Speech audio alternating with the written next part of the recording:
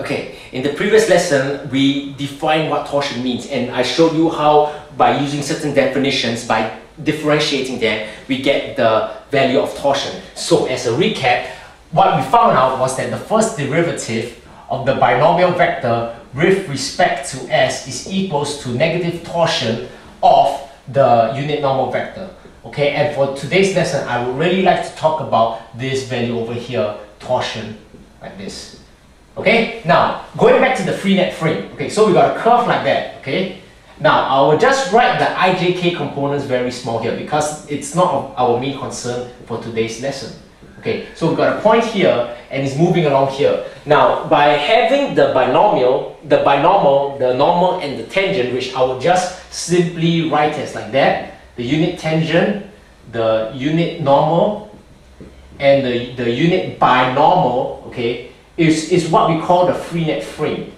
Okay, is what we call the free net frame. Now, in my previous lessons, I also showed you that the curvature really kind of describes how much the tangent vector changes. Likewise, the radius of curvature is really a circle that can measure the amount of bending, so to speak. So now, drawing from the fact that the binomial vector, okay, is equals to t cross with n in this certain order, okay, it looks as if that the binomial vector, or really where the point that the binomial vector points, depends on the unit tangent and the unit normal, or the unit binomial depends on the unit tangent and the unit normal. Okay, so we can really suspect that if the unit binomial is based on the unit tangent and the unit normal, really a quantity that sees how the unit binomial changes really suggests the amount of twisting of the free net frame. Okay, now another bit of information that really the torsion, okay, can obviously be more than 0 or can be less than 0.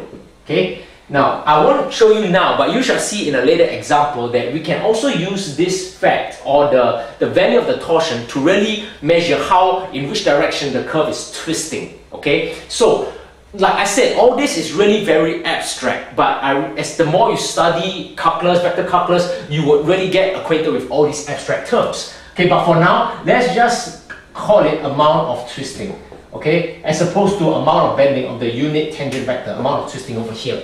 So this is the result that we want to show, or we want to show a certain result concerning how the unit binomial changes, okay, and I'm going to show you how we get that result using, out of all techniques, or out of all the techniques that is used in calculus, limits and continuation. They are more like limits only. Okay, so here we have, let's just say, a part of the curve.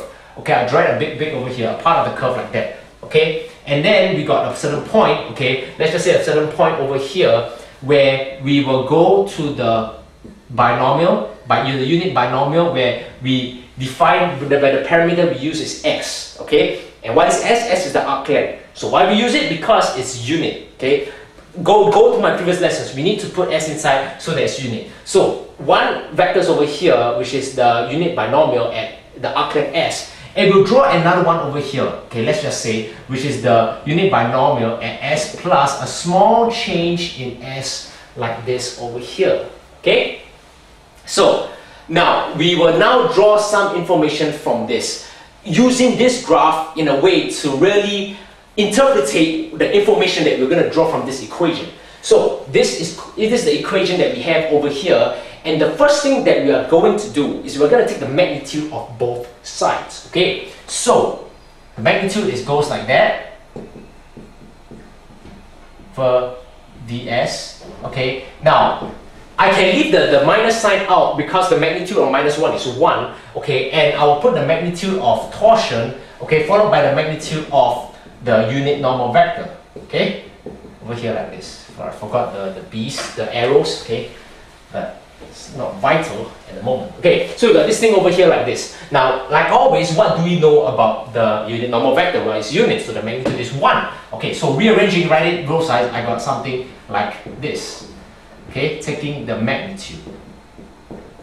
Okay, now, so what is next? Okay, now this is the integral form or the derivative form, okay, where it's continuous. So since we want to make an interpretation, we need to kind of really take the limit, or how to say, rewrite this in its limit form so that we can suspect what's going on over here where we have written it in limit form, b plus s. Then we take the limits and we see what we get. So taking the limit, okay, this is equals to limit change in s equals to 0, the magnitude of change in b, okay, and over the change in s over here like this. Okay, that is fair enough. Okay, so at this point, what I'm going to do is that I'm going to introduce another quantity relating to the diagram we have over there. And the quantity is theta. And what is theta? Theta is really the angle that is the angle between these two vectors over here. Okay, the unit binomial at s and the unit binomial at s plus a small change in s, given that the change in s is small.